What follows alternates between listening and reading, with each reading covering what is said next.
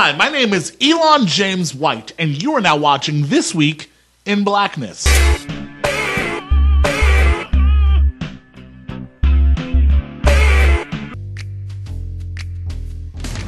What is going on, folks? We're back.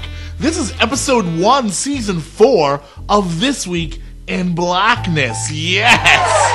And now we have a new sponsor.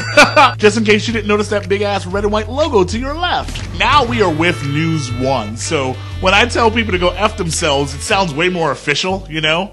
Hey, one show told me to go F myself. That was News One's This Week in Blackness. Come on, it just sounds better. And to add to your season 4 awesome dose of blackness, we're also offering a daily podcast. That's right. Monday through Thursday, you can listen live at blacking.com or download it on iTunes. And you now get extra blackness. You're going to get all sorts of awesome blackity, blacktastic, blacktasms. That's a lot of words.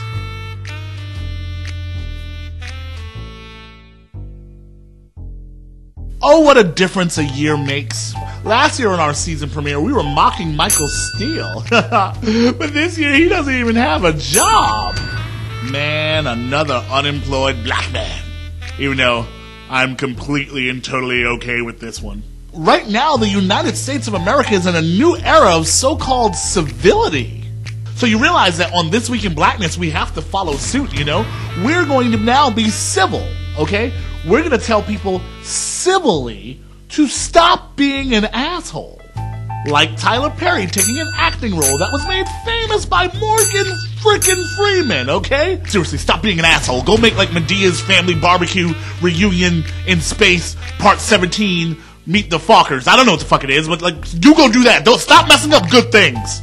Like Michelle Bachmann, who's rewriting American history and has Glenn Beck co-signing her. The reason why she is getting attacked so hard is because Michelle Bachmann could run for president of the United States and she could win. So the same thing with Sarah Palin. Admittedly, these two people would have a very hard time not being an asshole, okay? I mean, their asshole skills are like amazing. They are spectacular. Like, they went on a pilgrimage to learn how to be this much of an asshole. Like, they studied under assholic monks who like taught them the ways of asshole foo.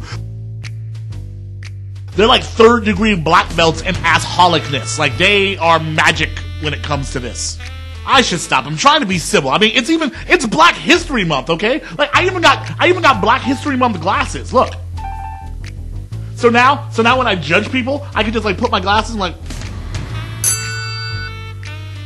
See, when you judge people in these glasses, you're like judging them historically and militantly at the same time. It's amazing how that works. But we're not doing that this episode. That's not what we're here for. There's no reason to judge anyone. This is what Barack Obama didn't want to answer. Is that human life a person under the Constitution? And Barack Obama says no. Well, if that person, human life, is not a person, then I find it almost remarkable for a black man to say, no, we're going to decide who are people and who are not people.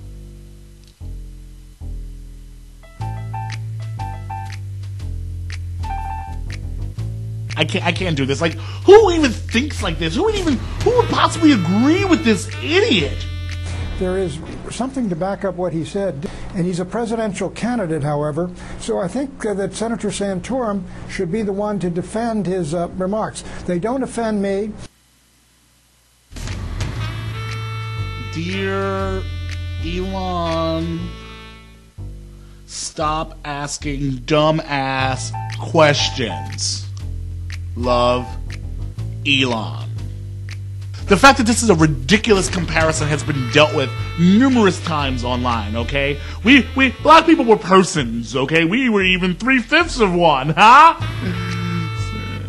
Let's for a moment just go along with your faux logic here. You're basically trying to shame a black man, and I'm assuming black people in general, into thinking it a good idea to take away a woman's right to choose due to the tragedy that was placed upon us for hundreds of years?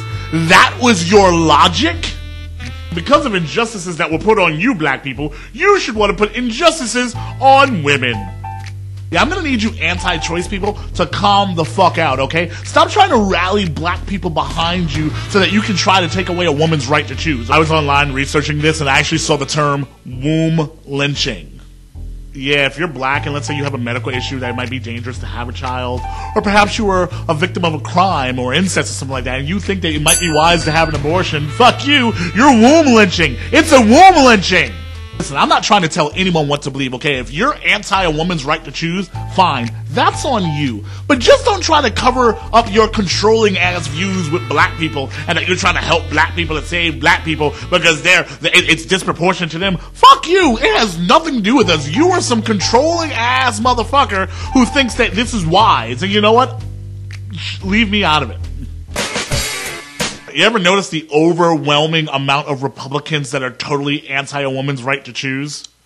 That's weird because they're so for small government, but they so want the government to be up in a woman's uterus. That is just weird.